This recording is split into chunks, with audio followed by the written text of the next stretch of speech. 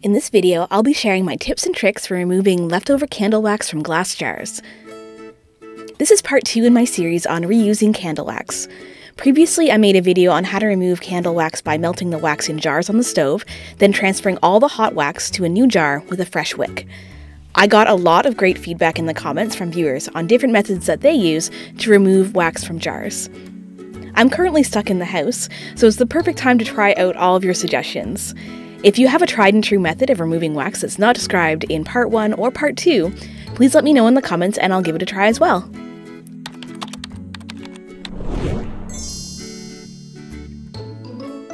Based on your feedback, there seems to be 5 main ways that you all remove wax from your old candle jars. Let's try them all. Before we begin, just a quick disclaimer to try any of these techniques at your own risk. Always make sure to take care when handling hot wax. Method number 1, stovetop melting.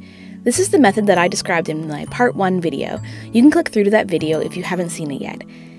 An advantage of this method is that it's pretty fast to melt the wax once the water reaches a simmer. The disadvantage is that it's a bit cumbersome to transfer the wax once it's melted, since the wax is contained within the jars.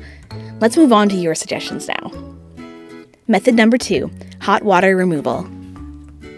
So here we go. I heated up my water kettle to 100 degrees. Once heated, I poured the hot water directly into the jar. The wax from the bottom of the jar will slowly rise up to the top of the water. The wax will bubble up from the bottom, and it looks so cool.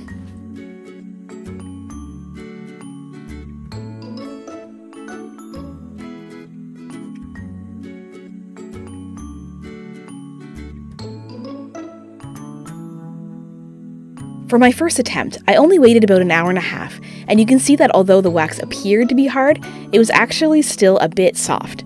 This made it so that the wax didn't actually pop out easily, it just kind of crumbled apart. I ended up pouring out the water from the hole that I made in the wax and removed the soft wax in chunks. If the wax layer at the bottom is too thick, you might have to repeat the process a second time like I did. You can see in this side view that about half of the wax rose to the top, but I still had a significant layer at the bottom that didn't rise before the water cooled down.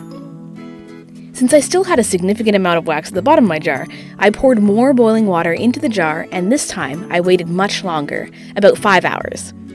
This time, the wax hardened perfectly and it came out as one big piece. This was definitely a success.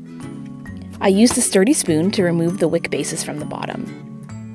So pros of this method: it's very fast to prepare the candles for removal, so the active time that you need to spend on this method is low. Additionally, most of the wax is removed in one fell swoop, so all you need to do is clean out the residual wax with soap and water to be able to reuse the jar.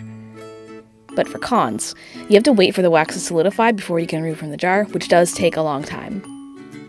Method number 3, frozen wax removal. I've already gone ahead and frozen this candle. It's been in my freezer for a few days, but it shouldn't actually need that long to freeze. I used my butter knife to cut the wax in half, and it really was easy just to pop out the wax in chunks.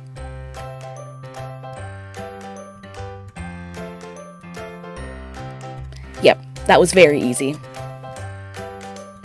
The pros and cons of this method are very similar to the hot water method. Prepping the candle is fast since it's literally just placing the candle in the freezer. When putting it in the freezer, make sure that the candle is at room temperature to reduce the risk of your glass cracking due to extreme temperature shifts. The con is waiting for the candle wax to freeze, but you can always freeze it in advance so that you're not actively sitting around waiting for it. Method number 4, double boiler. For this method, I made a DIY double boiler using a saucepan and a metal bowl.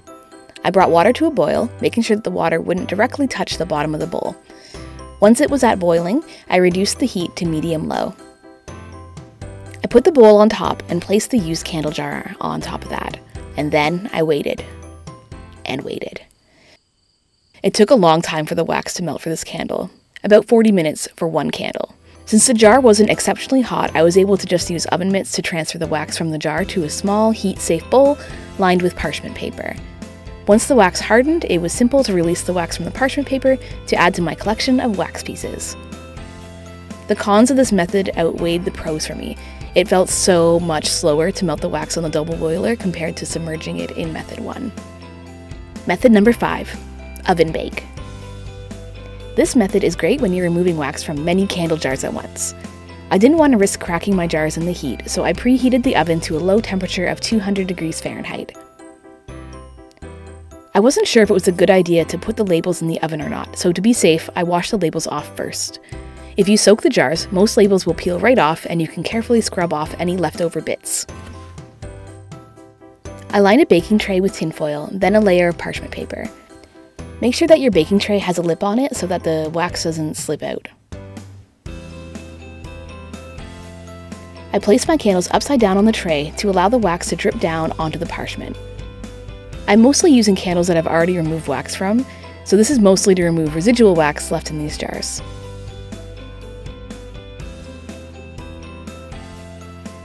I put the tray into the oven for about 15 minutes.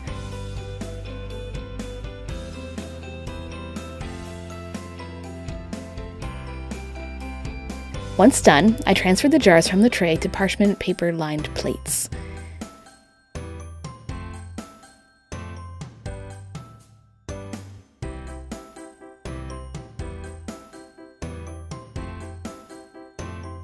I pulled out any wicks using tweezers.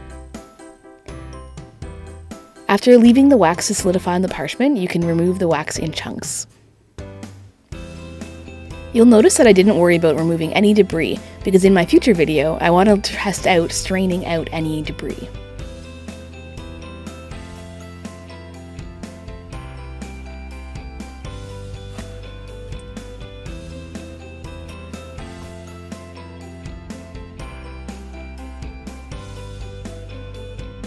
So, pros and cons.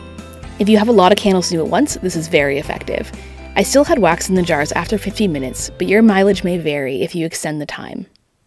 Bonus method number 6, just a butter knife. So for this test, I have a used candle that is fully hardened. I haven't frozen it, I haven't warmed it in any way.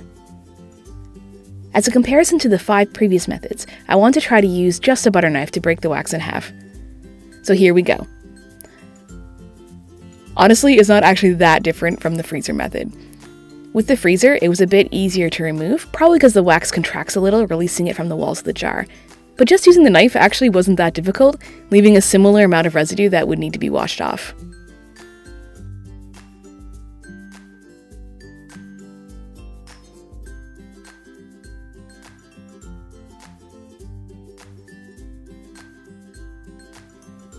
So after trying all these methods, which one is my favorite?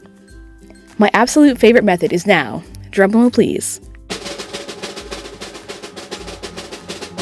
the freezer method! I found that the wax removal was the cleanest and the prep time the fastest. Freeze it, pop it, collect it, clean the jar. Done. It was so easy. What method is your favorite? Using any of these methods will leave you with some wax residue that you'll need to wash off before you can reuse the jars for decor or storage. Using dish soap and warm water is effective for removing both the labels and any remaining wax. Try not to let wax go down your drain. Whether you submerge your jars in boiling water, pour in hot water, freeze the wax, use a double boiler, or use the oven, you'll be left with hardened wax pieces that you can then melt again to reuse.